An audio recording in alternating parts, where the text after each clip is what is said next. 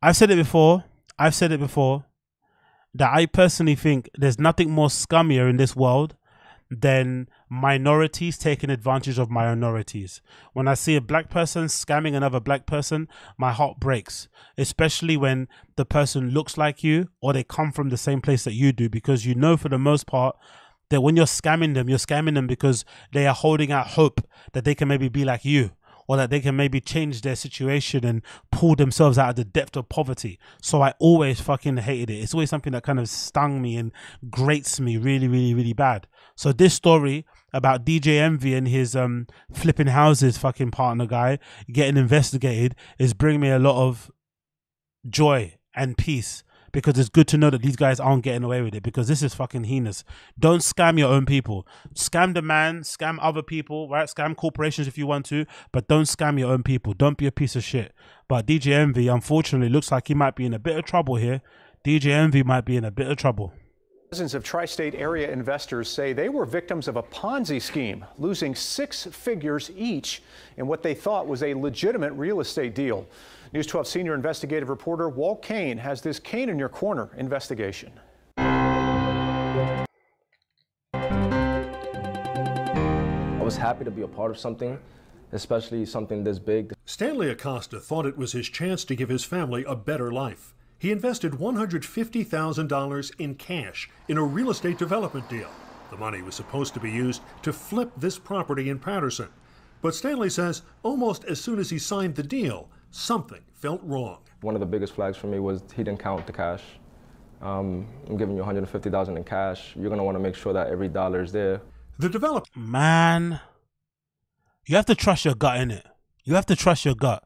He went through the entire process of, you know, vetting these guys before he did the whole house flipping thing.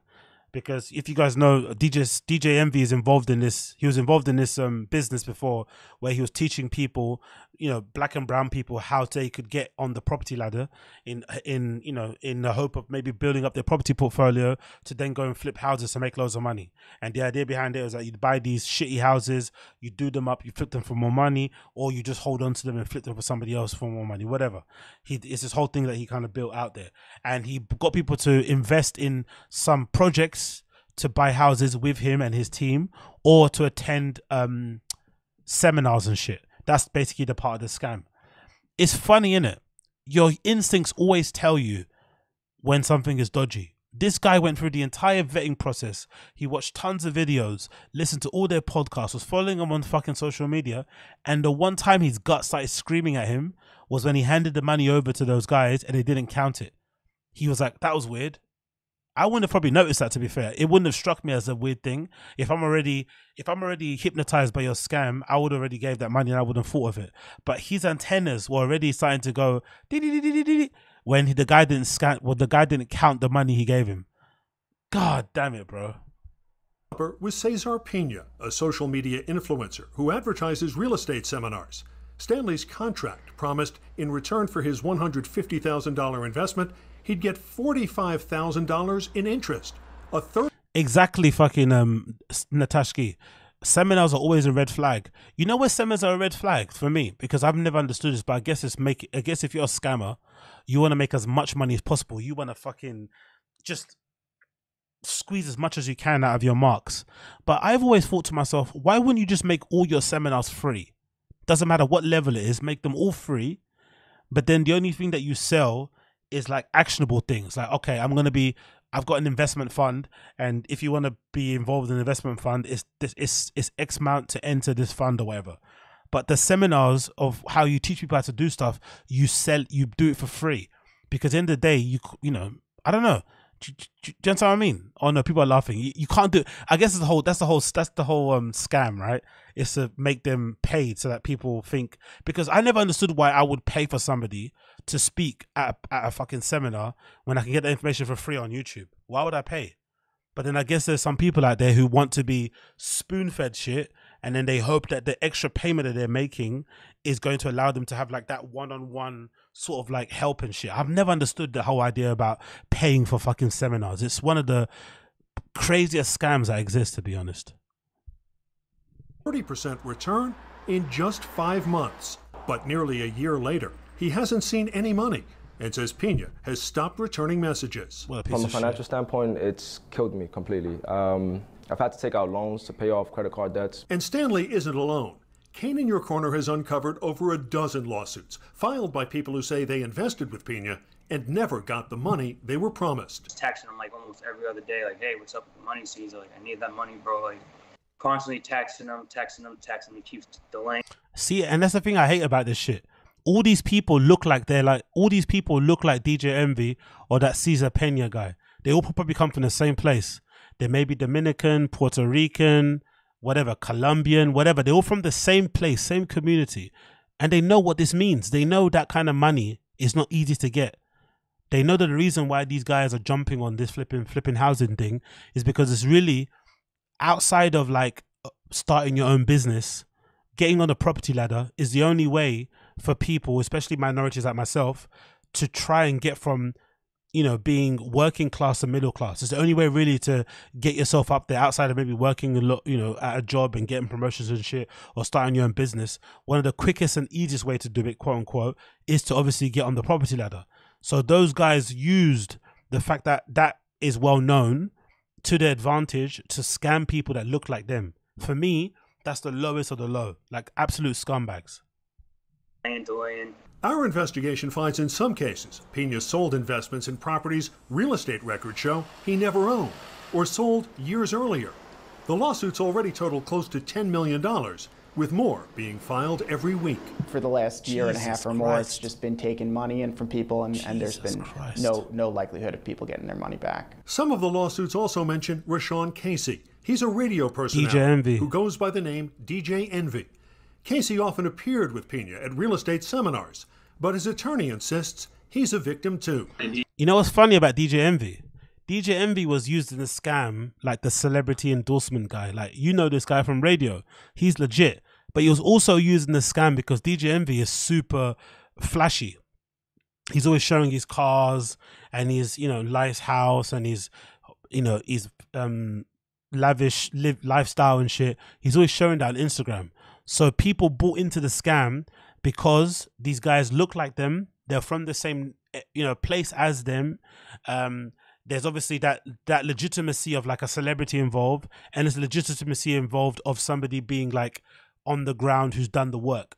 So it's quite, in theory, it's a shit scam, but I understand how people got duped, because you've got one guy who, you know, is kind of the business brains, and then you've got another guy who's like the celebrity endorsement guy who looks rich. So your brain makes 1 + 1 = 2. He looks rich. How do I get rich? It's flipping houses. And then you give these guys their money. All your money, sorry. It's fucking sad, man. DJ Envy also gave $500,000 as an investment, which he has not received back yet. Pena's attorney declined to be interviewed, but in a letter to the court, he complains about the tactics he says some investors are using. He writes, "My clients need time to first protect their family from threats of death, rape, and physical harm. After that," he writes, "they need to make serious threats of death, rape, and physical harm." Don't you hate when people do this? You scammed me. I'm the victim. I then threaten your life, rightfully so, and then you start crying about it. What do you expect is going to happen? I've done less for £50. Sorry, I've done more for £50, right?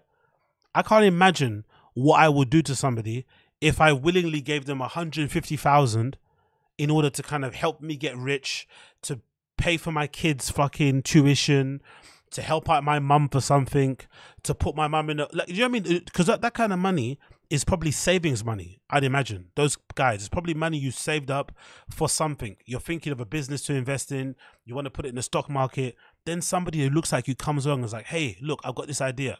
Don't get me wrong, there should be loads of red flags, right? Anyone that tells you you're going to get huge returns for the small amount of money you put in, like you put in 150,000 and you're going to get back 500,000. Don't believe them, right? Anything that looks too good, and if it looks too good to be true, it probably is.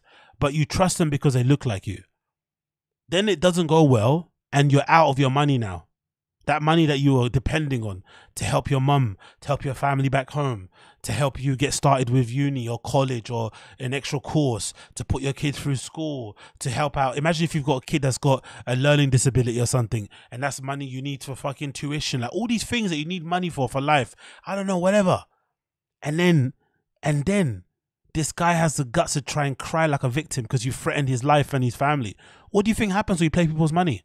You don't play people's money, man. Especially people that come from humble beginnings, immigrants, working class people, you know, lower middle class people who are just trying to make it, just trying to figure out how they can make life comfortable for themselves. Maybe afford a couple of holidays per year.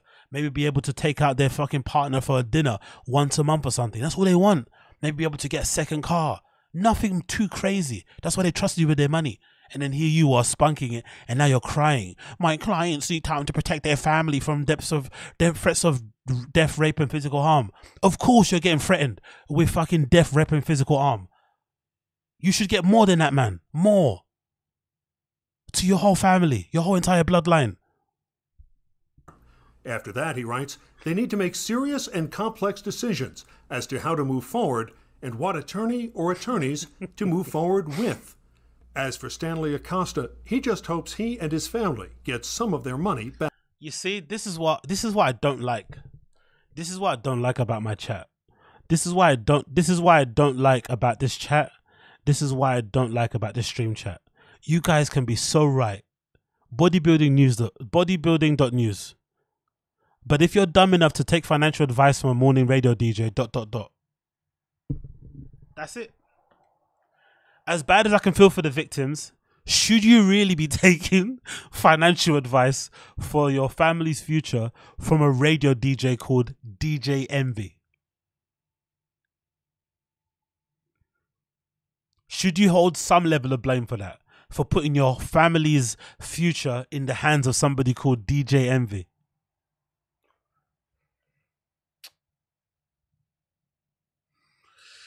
Damn it, man. When you guys are right, you're right. Back. If I had an opportunity to say something to Caesar and his family, it would be to just do right by the victims. The SEC says before you invest money in any business deal, have an attorney review the contract and beware of anyone who guarantees high profits, especially if they also say there's little to no risk involved. Okay, I understand what you guys are saying. I get it. Some of the victims do need to hold some level of personal responsibility, but I still think the scam kind of takes advantage of people's desperation. We've just come out of 3.5 years of a lockdown, right? We're still recovering from the financial ruin of that. In some places in the world, we're in a fucking recession. Unemployment rates are through the roofs. It's really hard to get personal loans, let alone loans to put down on a mortgage and shit. Life is hard out there. We're all just getting by. The cost of living has gone through the roof everywhere in parts of the Western world. So when somebody comes offering you a way out, and also keep this in mind, guys, if I'm not mistaken, this whole flipping house scams thing that he did, it started around the same time the pandemic happened, like 2018, 2019. So it was a perfect time when people were struggling. They were getting fucking fired from their jobs and needed a way to kind of generate money, and they thought that would be a quick way to do it. That's when those guys took advantage. So as much as I want to blame the victims, I also think it was super conniving, super premeditated and evil for them to take advantage of people at their lowest moment, when they were super vulnerable, when they were desperate. They did it like a good scam artist, right? That's what scam artists do, right? They kind of prey on you when you're in your most weakest moment so they can take advantage of you. But I really do think there is something deplorable about taking advantage of people that look like you, one of your own. I don't think that's cool in the slightest. I'm never going to agree with it. Don't get me wrong. Scamming in general isn't cool, right? But if you're going to go and try and scam fucking PepsiCo or Amazon, go do your shit. But I think in general, doing it to people that look like you, I hate it, man. I fucking hate it. I really do. So hope they all get their money back. It's probably unlikely considering how these kind of scams work, all the litigation and shit. Maybe they'll settle outside of court, but I hope some of these guys get their monies back, because 150,000 from your savings isn't a lot of money. So it's a lot of money for people who come from humble beginnings. That probably took you a whole lifetime that you are now for it to kind of save that money. So imagine now trying to fucking make that shit work. So hopefully they get their money back. I'm really rooting for them if that happens. And yeah, not surprised, really. Not surprised. But we have to also say big up to Joe Budden. Joe Budden was the first person to call that scam out. I think he kind of refused to even go to one of their shows or something. I think Joe Budden was one of the first people to sound the alarm. And he's not, you know, he's smart when it comes to podcast business, but I wouldn't call him like an entrepreneur. But he was one of the first people to come out and say, you know what, this looks a bit dodgy. And he's been vindicated, to be fair. Now everybody sees like, yeah, DJ Envy is on some fuck shit. Absolutely crazy, man. Absolutely crazy. It's not enough to make as much money as he's making hosting his radio show. He has to then go and scam people that look like him to get extra money to pay for Jordans and Rolls Royces. It's fucking awful, man. I fucking hate it. Anyway, moving on.